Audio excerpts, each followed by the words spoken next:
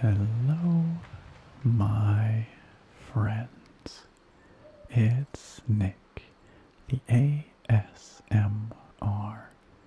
nerd, and welcome to Zeta Halo in Halo Infinite. Today we're going to be taking a slow, relaxing wander through the beautiful environments of Zeta Halo. It's nighttime in this part of the Halo right now, so we can look up, we can see the stars and the Halo itself stretching up into the distant sky above us. The clouds are wispy, slowly moving across the sky. Did you see that shooting star there? Gorgeous. I never really expected to be making a relaxing video with a Halo game, and yet here we are, because Halo Infinite is really quite pretty. The aesthetic of Halo has always been somewhat pleasing. I don't know, there's a certain pleasing simplicity to it, and the color schemes are kind of soothing in a weird way. I don't know, I think when I think Halo, I think lots of greens and blues and metallics and sort of large geometric surfaces and structures. Don't know how else to describe it, but it does have kind of an appealing set of hues to it, and that's on full display here. Halo Infinite is, of course, an open world game. You can explore large swaths of Zeta Halo at your leisure, kind of going wherever you like, freeing bases from the banished, that sort of thing. But yeah, we're just going to take a relaxing wander through some of the natural areas here, mostly today. So let's get going.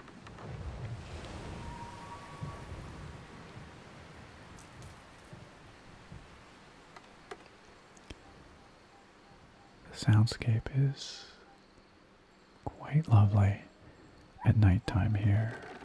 We've got crickets,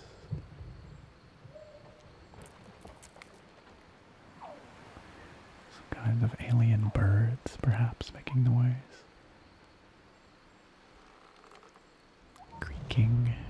creaking coniferous trees here. These trees are very reminiscent, really this whole environment is very reminiscent of the Pacific Northwest, which is where I live. We've got these evergreen trees, lots of grasses, we've got some lovely flowers, what look like some mushrooms up ahead.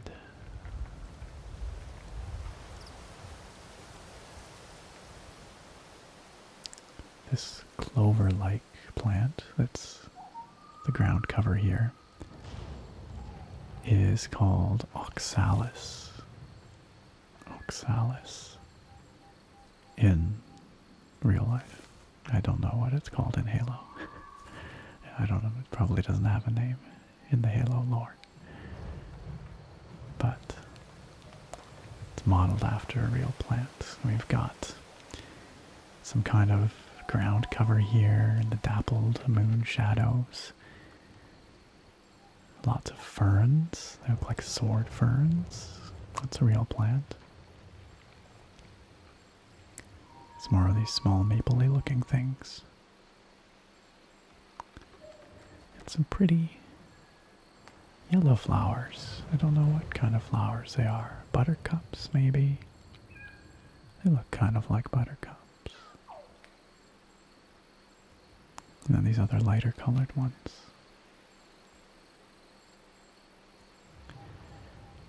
The level of detail in Halo Infinite is obviously far beyond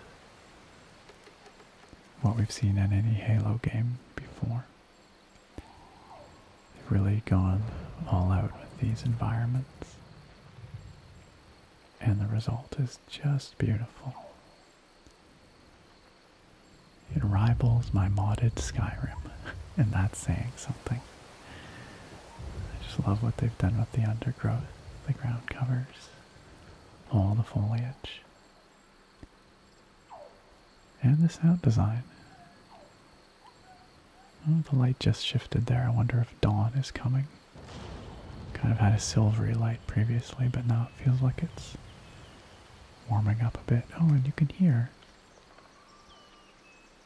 the birds starting the dawn chorus. Listen.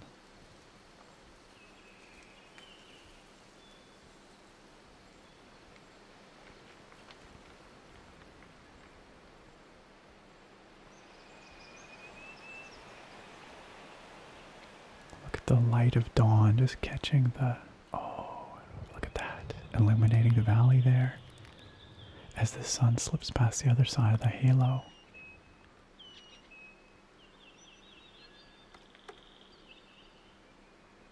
Beautiful. Something really special, actually. This is the first dawn I've actually seen in the game. But all of those columns, those hexagonal columns down there, they are obviously mechanical or synthetic parts of the halo, sort of the superstructure of the halo, but they look an awful lot like basalt columns in the real world. It's a natural geological structure that can form.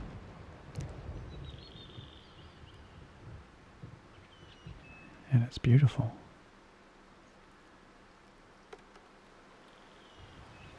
Definitely dawn. The sky is starting to be illuminated, the clouds lighting up with the golden light of dawn. Let's see how it looks from the other side of this little valley. This little cleft between these peaks. I should point out that there will not really be any story spoilers in this video, if that's something you're concerned about, beyond the fact that we are on Zeta Halo, and there are bad guys called the Banished. I think that's about it.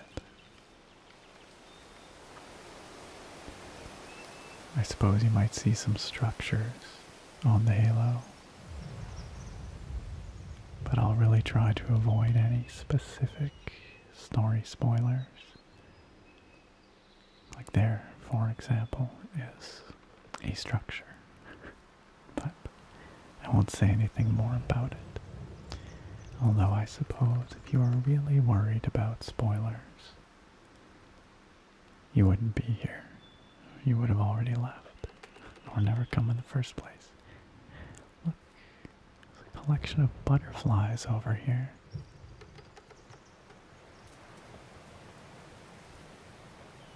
Or some kind of Halo equivalent of butterflies. Very pretty though, dancing around.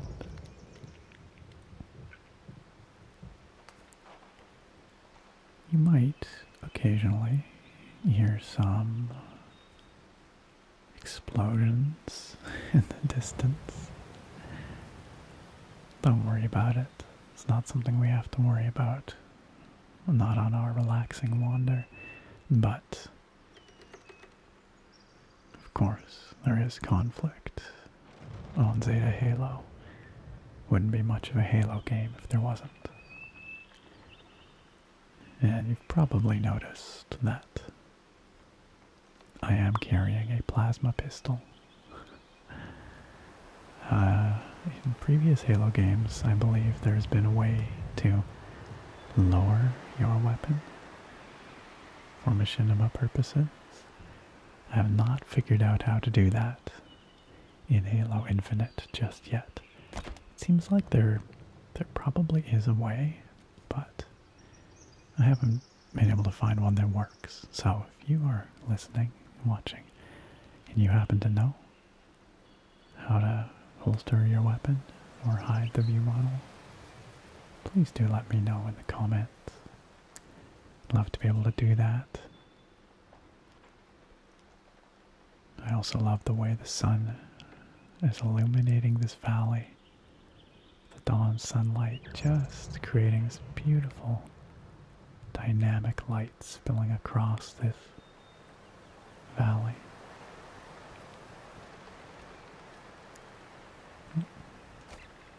Just do a little jump there.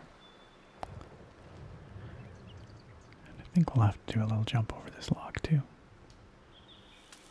Just like that. Take a little walk through these big old trees. Trees which I'm fairly certain are modeled after Western hemlock. Western hemlock. Maybe a slightly artistic take on Western hemlock, but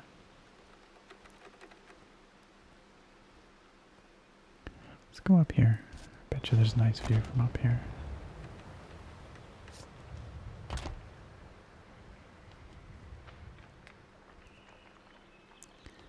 The way the light just kind of spills into the valley here.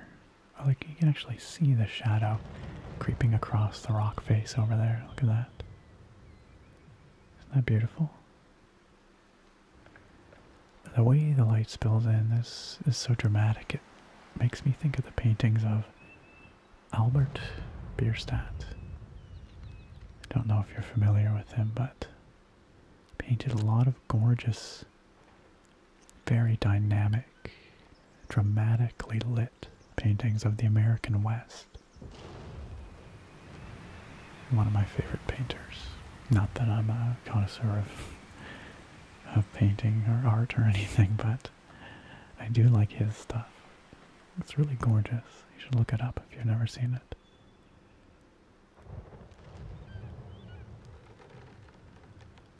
Love the way the halo just arches up into the sky, and the fact that the time of day is dynamic in Halo Infinite here, and the halo itself interacts with the sun, the light source from the sun, makes it feel so much more present and real than just a static skybox, Look at that volumetric light down there between those trees.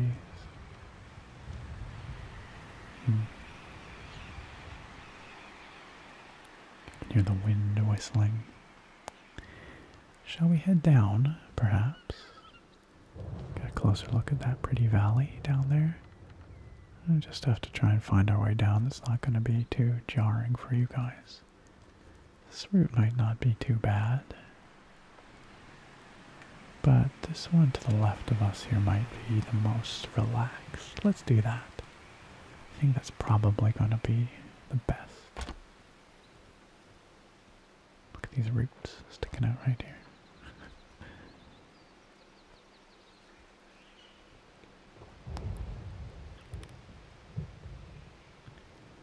This area that we're in right now is very close to the beginning of the game.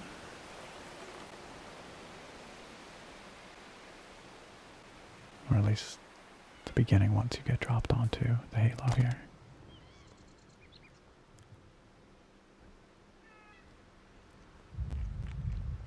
The very start of the game kind of takes place elsewhere, but I will not say where.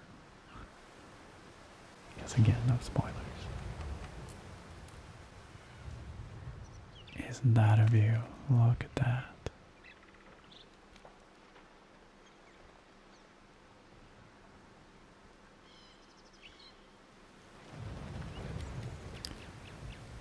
dynamic sounds of the environment are really pleasant.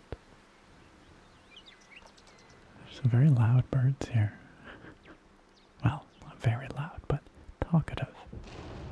Talkative birds, let's say. I think we can drop down here.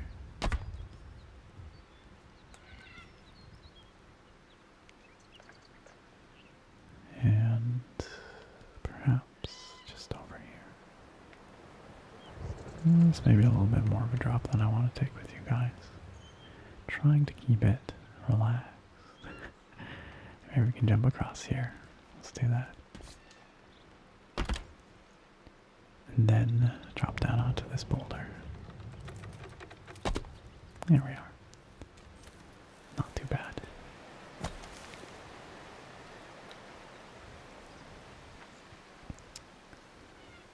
Oh, look at that.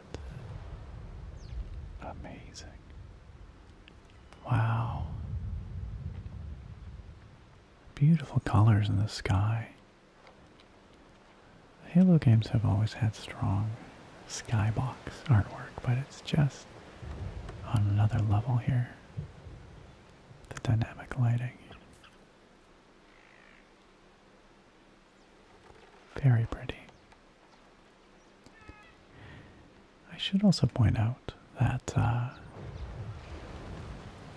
not that this matters too much, but in case you're wondering, I'm not much of a Halo veteran. I have played very little of the games prior to this one, actually, so I do apologize in advance if I get some of my descriptions or my lore wrong. I do not claim any Halo expertise. I mostly just played multiplayer on the old Halo games, like 1, 2, and 3, and a little bit of co-op campaigns in past, but it was a long time ago. This is actually the first Halo game that I personally have ever bought and played.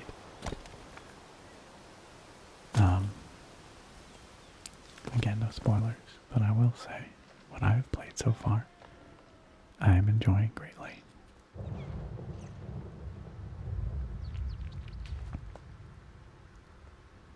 And even though I haven't played that much of Halo, especially the campaigns, the sort of story content in past, I do have kind of an understanding of the aesthetics of Halo.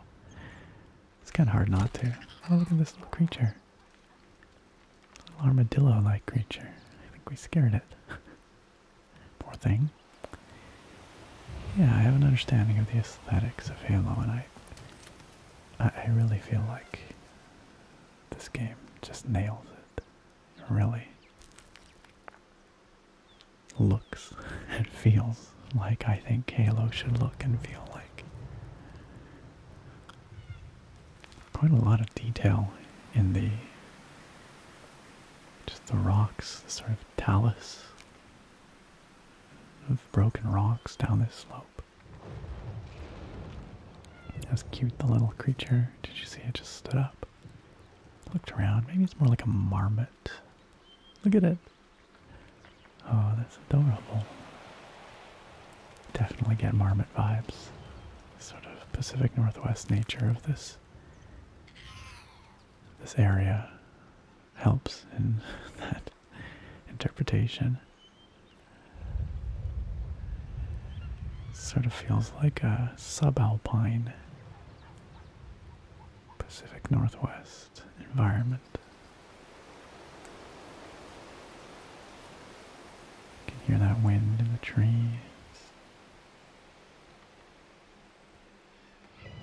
More of the mushrooms and the buttercups.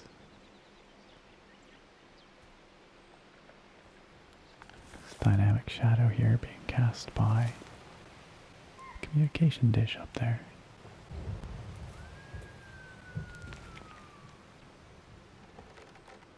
More of those little insects fluttering about.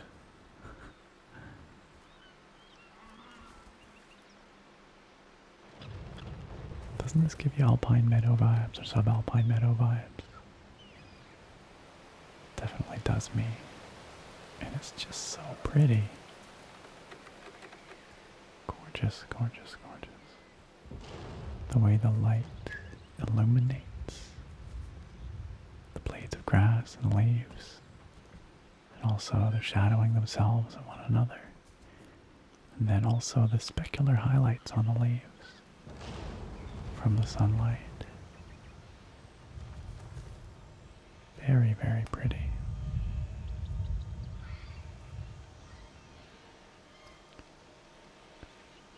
I knew that Halo would make for a nice, relaxing walking simulator. I certainly wouldn't have guessed it before this game, anyway.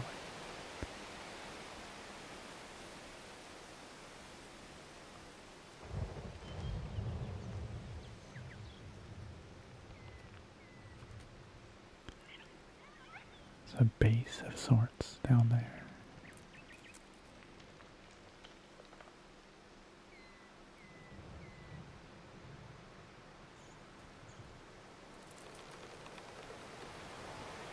And the volumetric lighting is just a subtle mist in the air. Really gives layers to the landscape, you know? I like that a lot.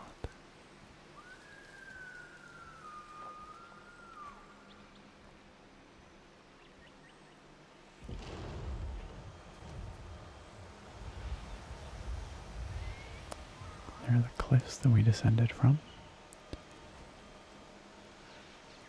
Looks quite far up from here, but didn't feel that far up when we descended.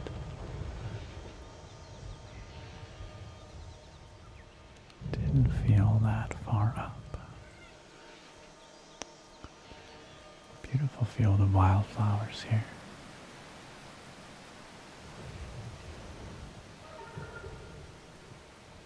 That was a different sound. I didn't recognize that creature. It made a noise out in the distance there.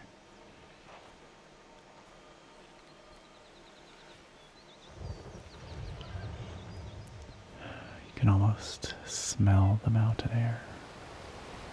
Except I don't know what air smells like on a Halo. With all this stuff living here, it probably smells pretty good. You know, the oxygen would be generated by all the vegetation, all the foliage.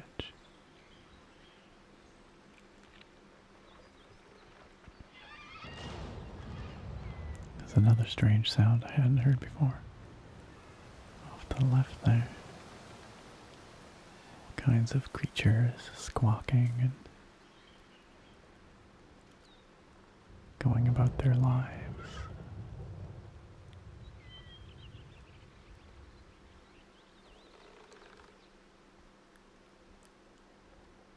I like the creaky wood, creaky trees sound a lot. It's nice.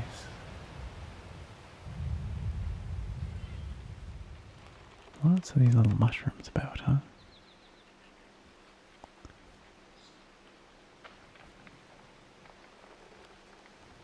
Wonder if they're edible.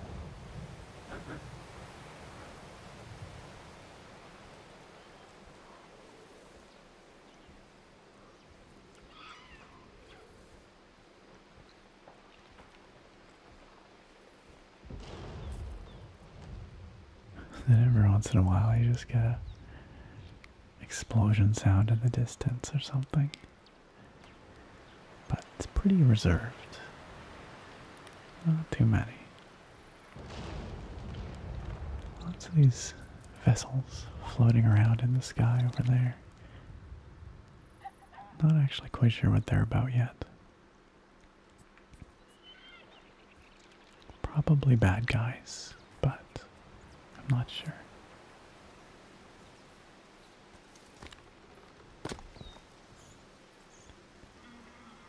Let's head along this kind of ridge here.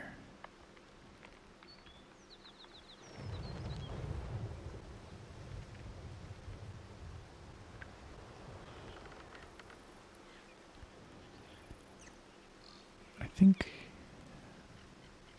I'm going to need to go and read up on Halo story and lore because I'd like to get the most out of this game. And given that I am enjoying it quite a bit, I'd like to understand the context of everything as best I can. I think Halo has a lot of story and a lot of lore. And as I said, I'm pretty ignorant about most of it. So, look at these ferns. The base of this tree. I love the way the light reflects off the leaves. It really gives them a sense of physicality, grounds them in the world.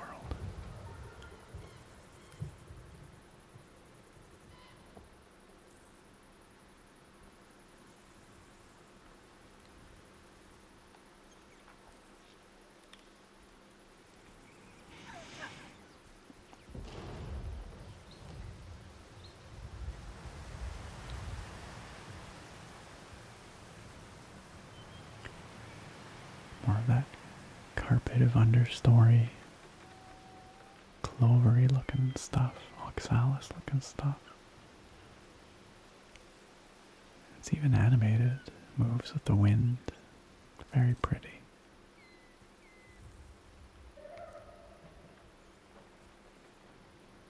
It's a very natural feeling lighting that they've got, which I love. Makes it feel like, you know, believably lit.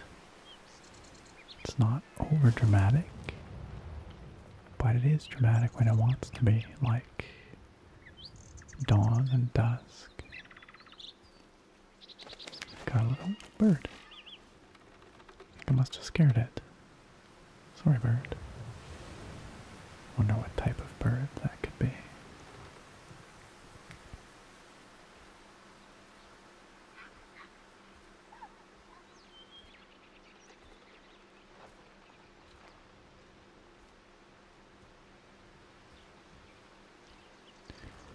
They also really like the cloud shadows, and I like them, so I'm glad they do them.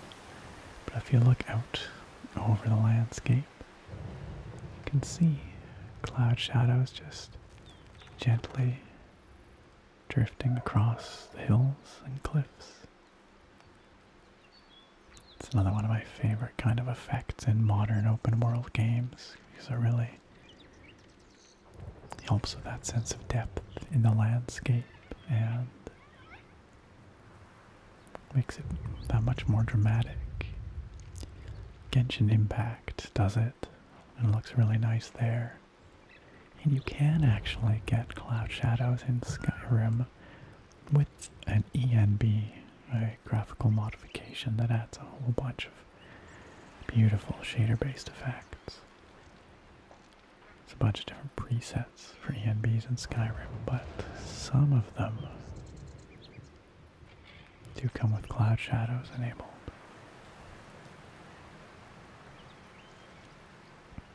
I know this is not Skyrim, but it's hard not to compare it to Skyrim because it really does look an awful lot like a modded Skyrim.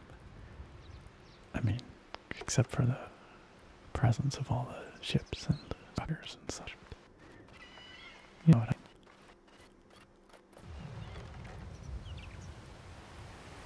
I think you know what I mean.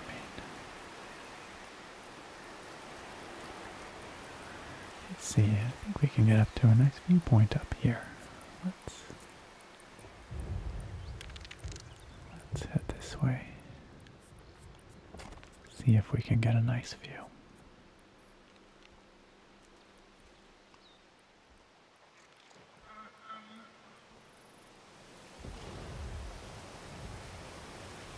You know, the lens flare actually makes sense in this game, unlike many others, because Master Chief's visor would potentially be susceptible to lens flare. I know a lot of people don't like lens flare. They complain it's unrealistic because your eyes don't have lens flare, but it makes sense if you have a visor. at this tree here. It's been broken, shattered.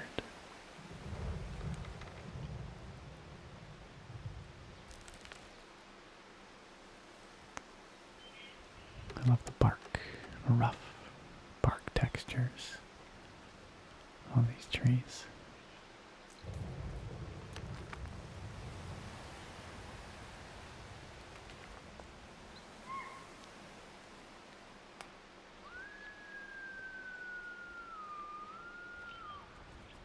Beautiful lighting. Okay, let's see. I think maybe we want to get up here. Maybe if we head over here, we can jump. Let's try. Just try and sneak through here. And jump. There we go. And jump. Ah, here we are. Ah, flocks of birds in the distance there. We do indeed have a lovely view from out here, don't we? These birds are quite majestic. Wonder if they're the same type of the one that we frightened earlier. Coming back around.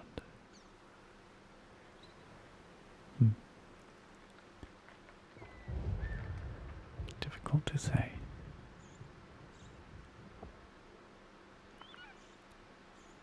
Down there, that's that base we saw from up above earlier.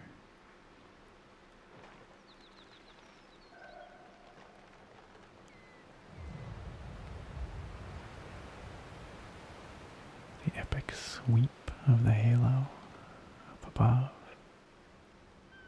I also love that you can still make out some of the stars, even at daytime. I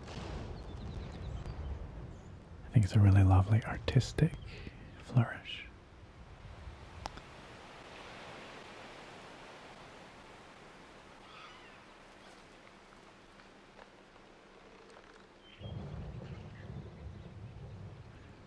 More of those cloud shadows and the way the sun reflects off those artificial pieces, the skeleton of the halo. Maybe there's a term for those, I don't know, but again, it helps add a visually interesting element to a landscape that's otherwise quite organic. Sort of starkly artificial element, but no less beautiful for it. It really provides a unique aesthetic, part of the aesthetic identity of the series. Oh, look at those birds. They came quite close this time. There they are. Just flying around.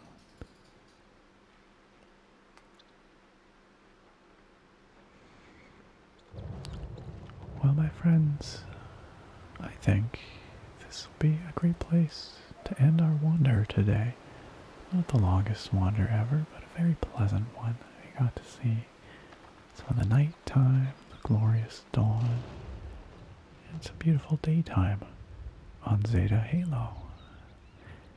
I do hope you found this relaxing. Thank you, by the way, to those who participated in the poll that I put out to see if you wanted some Halo ASMR, and it was voted that yes, you did. So we're here because of your votes. Thank you all.